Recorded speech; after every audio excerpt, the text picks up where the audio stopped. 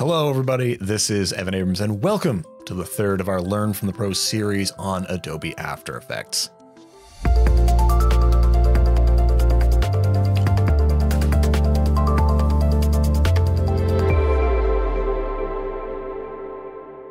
In this video, we're going to talk about compositions. Compositions are like the basic building blocks of what you're going to be doing in After Effects. Understanding compositions is one of the core competencies of Adobe After Effects.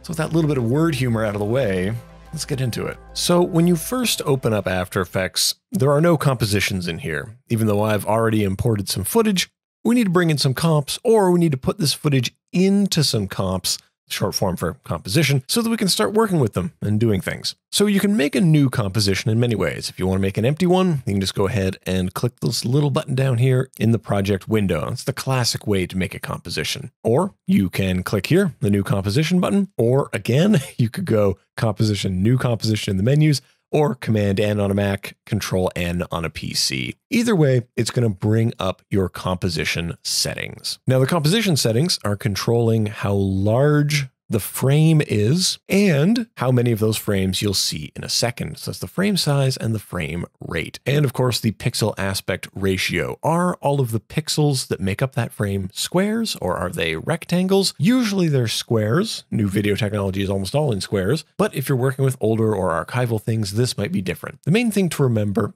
is that your frame size and frame rate is likely going to be determined by what you do with this thing afterwards. If you're planning to export this to go on broadcast television, you need to look up the standards for the TV sets that's going to be broadcast on and use those settings. If this is going to be on arena graphics, these numbers might not fit in any preset on the list. So a little bit of research when you start your projects definitely helps. You can set the composition names, and I recommend naming it something you'll remember based on what's going to be in the composition and where it fits in your workflow. And then down here, we have what duration is this going to be? How long is the comp going to be? I recommend making it longer than you think you need. It could be hours, minutes, seconds, or even just frames long. And the resolution here, we can actually change later as we're viewing the composition. So don't worry too much about that. And then finally down here, the background color. What is the default background color? Usually we just leave it as black.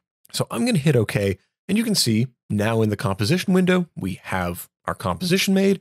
In our project, we've created comp 1, and it's opened it down here on the timeline. If you want to change any of the settings about these compositions later on, you can. You're not locked in. You can go to this little menu here in the timeline. You can go to this little menu up here in the composition window. You can right-click on any comp in the project window and go to composition settings, or with the composition setting, Command K, Control K, this menu up here. There's so many ways to access these things. Now, you can also make a composition out of footage that you already have laying around. If I wanted a composition that's the exact same size and frame rate as this iPad.mov, I can just drag that onto a composition and it'll create a container composition that contains exactly this clip that I've put in there. The same thing if I take an image and just drag that onto the new composition button, it'll create a composition that is the same size as that image. And it'll use defaults to determine the duration and frame rate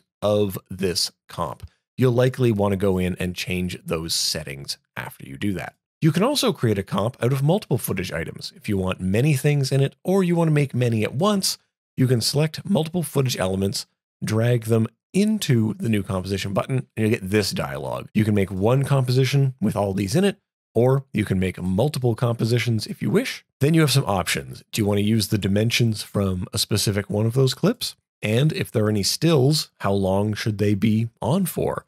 And then finally, should these be sequenced in the comp or not? And if they are sequenced, should they overlap each other? Once you've determined all that, you hit OK, and it's going to create a new comp with your footage in it. Now, we talked a little bit about how to navigate around this window in our tour of the interface. You can use your magnifying glass to zoom in and out.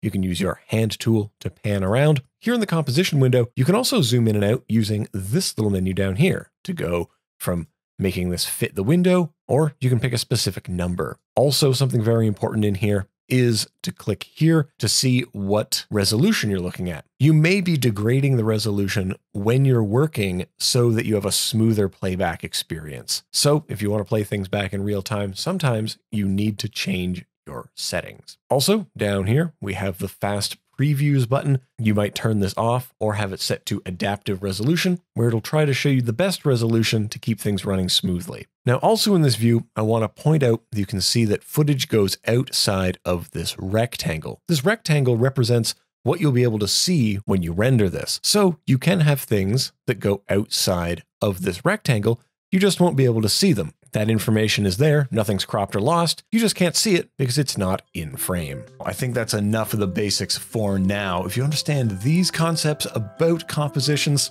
that's really all you need to know. As we continue this series, we're going to be importing some things, we're going to be making layers, we're going to be animating things on the timeline.